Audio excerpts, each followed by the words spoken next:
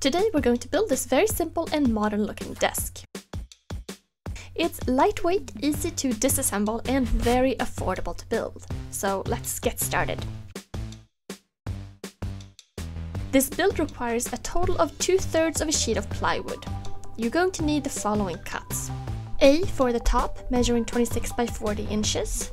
For the base, cuts B, C, D, E and F, as well as G for edge banding, and for this you could use strips of wood, metal or some other material.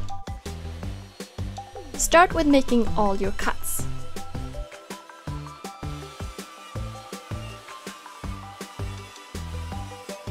Now let's focus on the top. In order to give the top a more interesting look, I decided to create the illusion of separate boards, even though it's made up of one piece of plywood.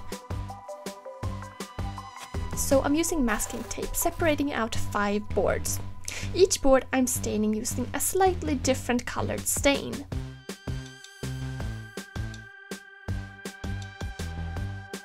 I start with the 3 middle boards, pull off the tape, put down some new tape, reapply some stain to stain the middle 2 boards, and then I let it dry. I continue to work with a darker stain in the periphery around the whole table to give the surface a more lived-in, realistic look. The next day I start applying shellac, first underneath, then about 5 coats on top. You could use any finish you prefer, such as polyurethane or lacquer. Now while that's drying, let's focus on the base. So remember, we have cut B and C, and those primarily make up the legs. So let's attach B and C together and basically make 2 boxes, one for each side of the desk.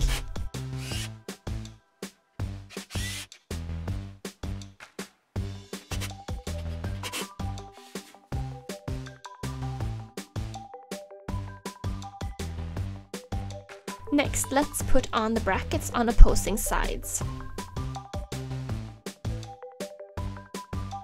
And these I'm just stapling in for the sake of simplicity.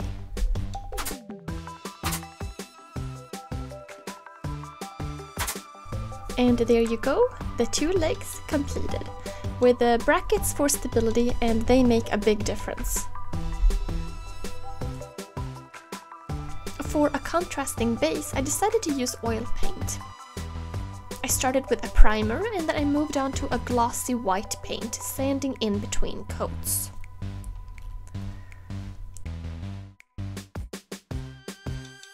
To assemble the desk, screw in the legs to the top.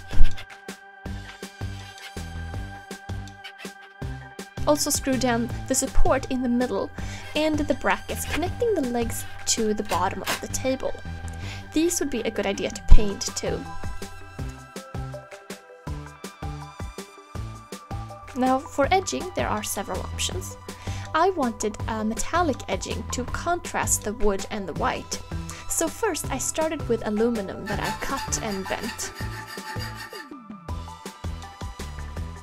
However, it broke, so I decided to paint strips of wood with aluminum paint and staple that on. Another option would be to put on wood edge banding ahead of time and stain it the same as the top.